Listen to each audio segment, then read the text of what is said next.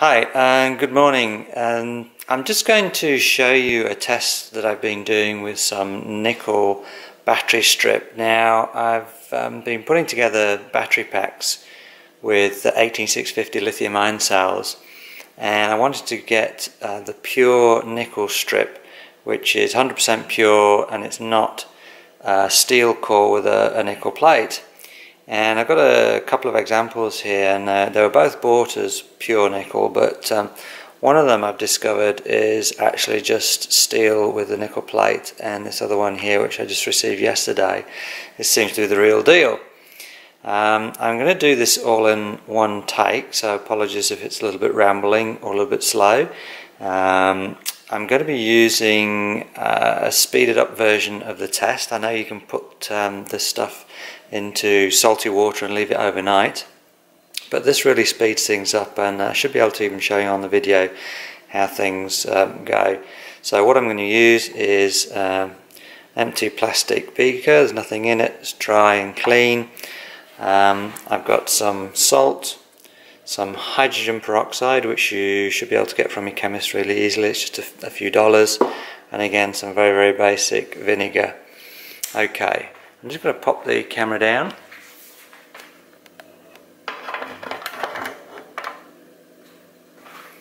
I'm going to take a small amount of salt, just put it into each beaker. And hydrogen peroxide, just a teaspoon or so, maybe a little bit more. Not very accurate here, it doesn't seem to make much difference.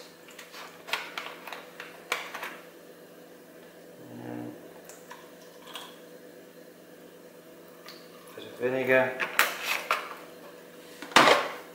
Just give those both a bit of a swizzle around. I'm going to take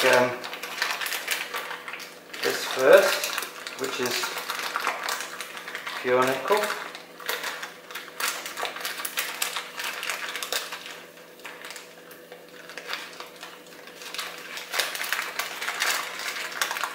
Doesn't want to come out of the bag at all.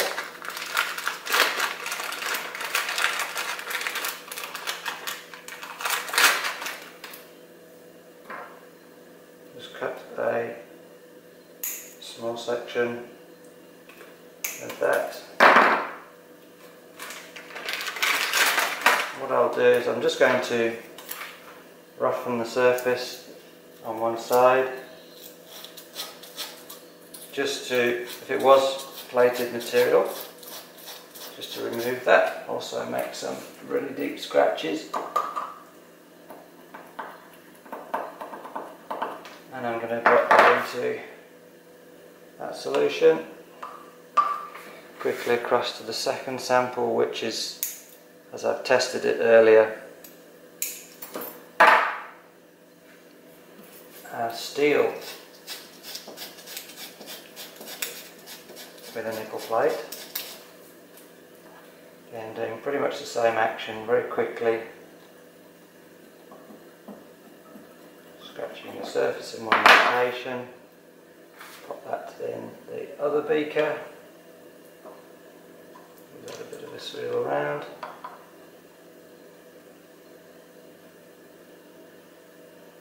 And immediately bring the camera closer now.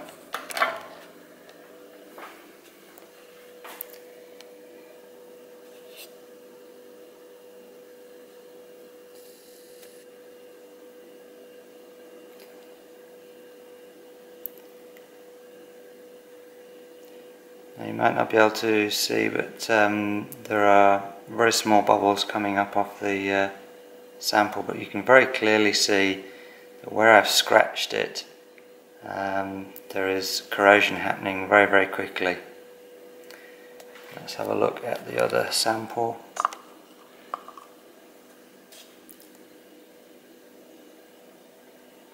Yeah, it's a wee bit cloudy as the material, but there's just absolutely no corrosion happening in the speaker at all.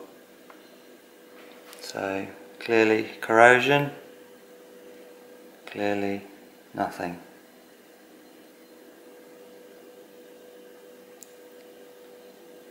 Now, just to give you, this is something I did earlier, obviously. This is a sample that I actually left in the solution for about an hour, and you can see it's actually, give me the focus right here, but it's actually perforated all the way through the material, so definitely steel. So this stuff, which unfortunately bought as pure, was from these suppliers, so you need to either avoid them or realise that indeed it is only steel with nickel strip. And this one here, which is the real deal from Bring Good Things to Life. Anyway, hope you find the video instructive. Thanks very much for watching. Bye.